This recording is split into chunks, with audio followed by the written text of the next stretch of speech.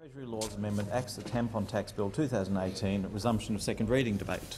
Senator Rice. Thanks, Mr President. I rise to speak on the Treasury Laws Amendment acts the Tampon Tax Bill 2018, which seeks to remove the goods and services tax from sanitary products. Sanitary products are defined in this bill as tampons, pads, liners, cups, sponges and other products used in connection with menstruation.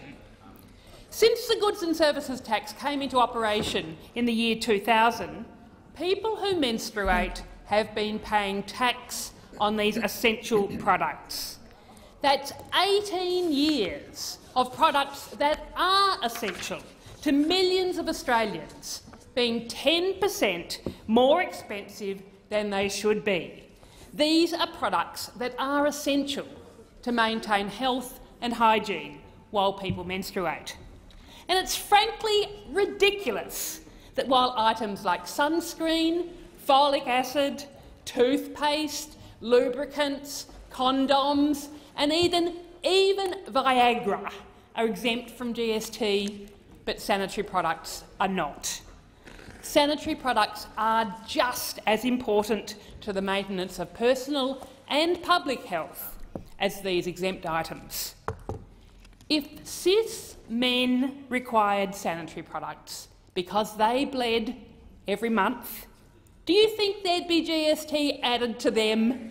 Absolutely not. It is unfathomable that that would have been the case. This is a sexist and unfair tax on our biology, the biology of people who menstruate, and it should never have existed in the first place. And from the very beginning, there's been strong opposition from the public about the decision to apply GST to sanitary products. There have been protests here at Parliament House in Canberra and at universities and at cities around the country. For over 17 years, people have been protesting.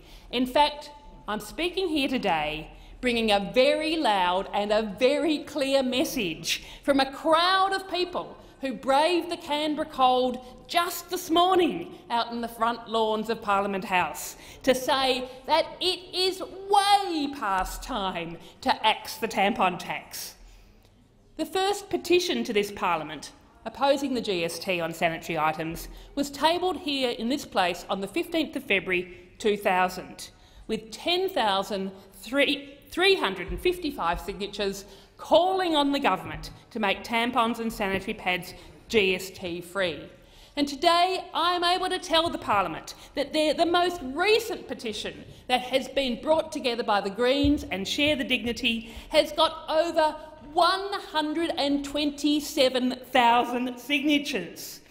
So this just shows the level of support from across the Australian community to scrap this sexist tax.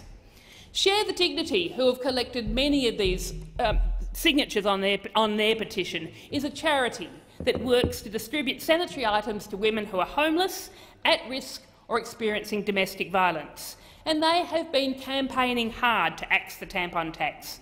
And I'm so humbled to have stood beside their founder, Rochelle Courtney, this morning, and their many supporters as they presented their massive petition to me to bring and share with this parliament. And Rochelle is in the gallery today, here to observe this significant moment when this Senate has got the opportunity to pass a bill that would axe this sexist tax. It's clear Australians have had enough. They want this unfair, this sexist tax on sanitary products gone once and for all. The justification for keeping the tax that's been put forward by the government is to say that it's impossible to make the change without the support of the states and territories, who are the recipients of the GST revenue. It is certainly not impossible. It is a change that can be enacted by this federal parliament. The legislation to impose GST on sanitary items was made federally, and the federal parliament should lead the way and fix it.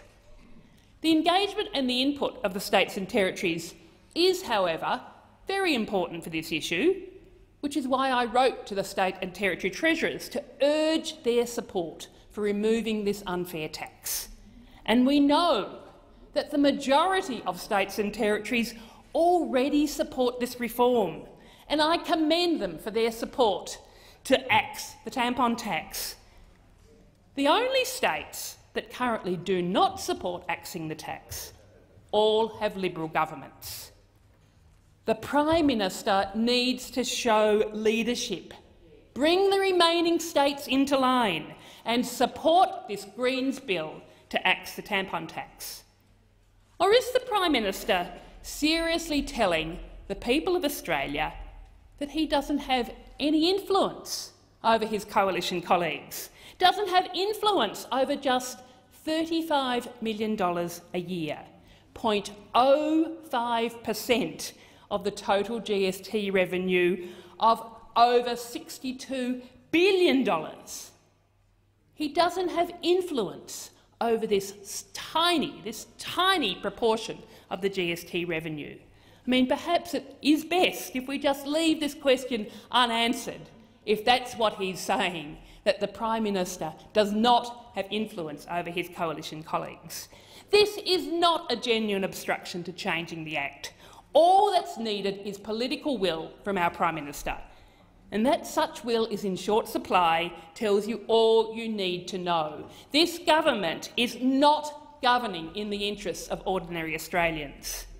I mean, the government found $122 million out of their back pocket last year for a non-binding, non-compulsory postal survey for marriage equality. Surely they can cover the shortfall in revenue from axing the GST on sanitary products and do what's fair and to be removing this tax. For state, territory and federal budgets, this tax is a drop in the ocean.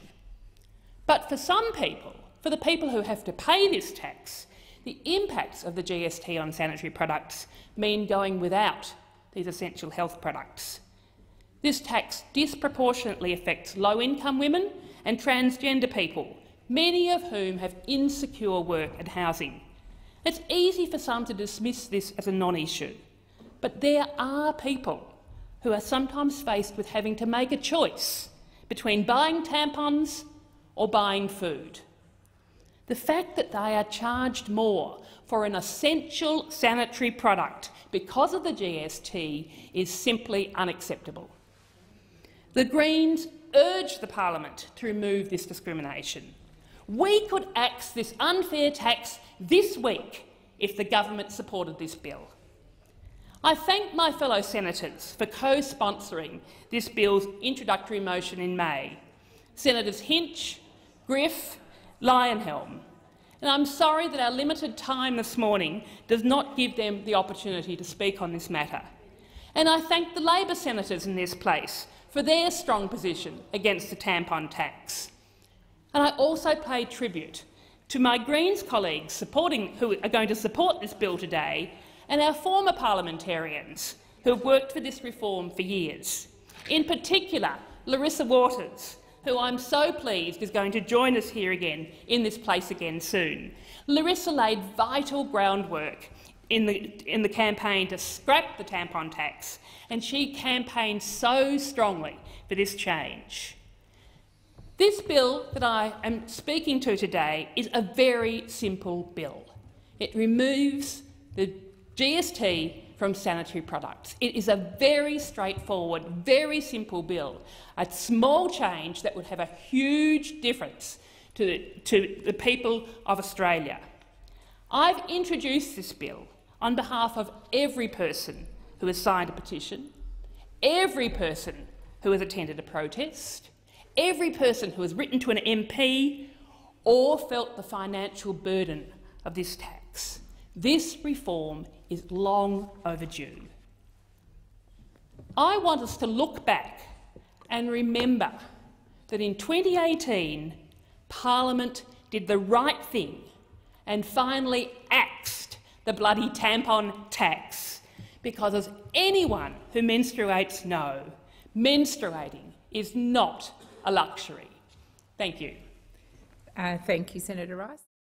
Authorised by Janet Rice, Australian Greens, Parliament House, Canberra.